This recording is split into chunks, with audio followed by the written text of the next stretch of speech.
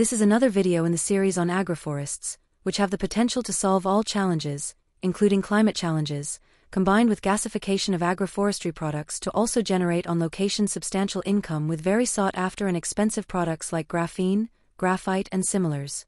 This combination is especially and extremely important for the agriculture sector itself, because it provides a sustainable and always more productive practice, contrary to current agriculture that inevitably leads to ever more degeneration and loss of soils. This combination and these two aspects can define whether human beings will continue to exist with normal to good quality of life and reasonable to superior life expectancies, and whether renewable energies will finally make a full breakthrough and make our economies and agriculture fully sustainable, as well as transportation and traffic in general much less polluting, and will make us prosper like never before. Agroforests for climate and gasification for graphene and similars also have a lot to do with superior quality of life in cities, communities, etc. With these two aspects in place, life in cities, etc., can and will become sustainable and will finally enable sustainable lifestyles in sustainable cities. This will be favorable for the global environment, especially if those who do not have direct activity in carbon agroforests would choose to live in these sustainable cities. When cities, etc., heat up during the day, and a heat dome is eventually formed, and low pressure is formed above the cities, communities, etc., the surrounding agroforests will cool down the cities, etc., and will absorb carbon dioxide and carbon monoxide, because the surrounding agroforests vigorously remove these gases from the air through enhanced and substantial photosynthesis. So while cities, etc., warm the air above them, the incoming cool air from the forest will continually replace the warm, polluted air with cool, filtered air from the agroforests, which is also low in greenhouse gases.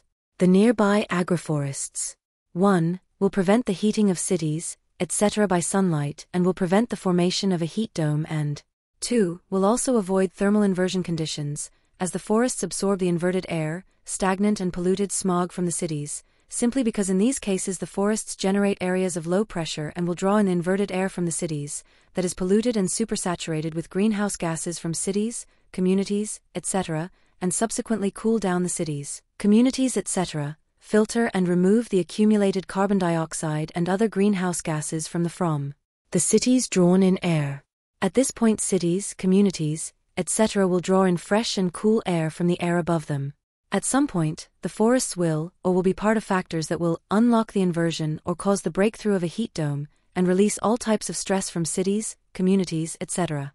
Resuming, carbon agroforestry in combination with gasification and the production of graphene and similars, generating extreme incomes. 1. Provide sustainable and renewable products such as food, gases, other forms of renewable energy and basic materials to cities, communities, industry, refineries, etc. 2. Fertilize and improve carbon agroforests and their soils, increasing their capacity to solve all challenges. 3. Cool cities, communities, etc., type of air conditioning during summer, and avoid further heating due to the decrease or removal of greenhouse gases. 4. Ventilate and purify the air of cities, communities, etc. When agroforests are grown in a large country or on continental scale, this will benefit cities, etc., the world and the global climate. In other words, carbon agroforests will feed the world with abundant, sustainable, natural, healthy and organic foods and provide the world with renewable and superior energy, fuels and basic materials. When all monoculture agriculture is transformed into carbon agroforests, these forests can produce about 100 times our real global energy needs, including electricity and traditional fuels, as well as about 100 times our real global food production. Only by absorbing, removing, and producing with the carbon dioxide emitted during the so-called industrial period, agroforests can sustain the renewable equivalent of 100 years of Saudi Arabia's peak oil production, which actually represents about 11% of annual global oil production. This also tells us that the aforementioned agroforestry area has the potential to permanently remove, CDR, and this in approximately less than 10 years, all industrial carbon emissions emitted during the entire industrial period. The consensus appears to be fully convinced that the accumulated industrial carbon emissions are almost entirely responsible for all climate challenges.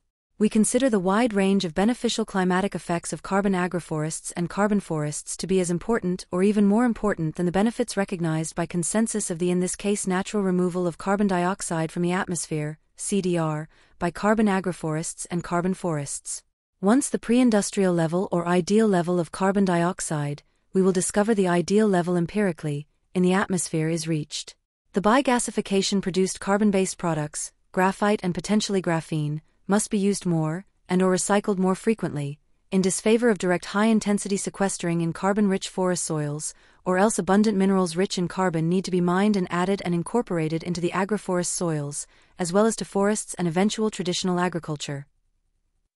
This addition, application or spreading of mineral carbon, often limestone, was and still is a common practice globally, especially in monoculture agriculture, among others to correct soil pH, but the general public is not familiar and not aware of this large-scale practice.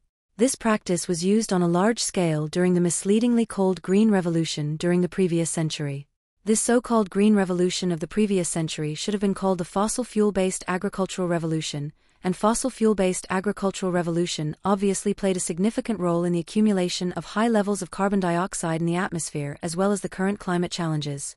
Obviously, a significant part of this carbon added to agricultural soils ended up and will end up in the atmosphere as carbon dioxide already during the period of application, as well as over time, in case a timely transformation in carbon agroforests does not occur, this because of global monoculture practices, which include plowing, tilling, and its consequent soil degradation and emission of carbon dioxide.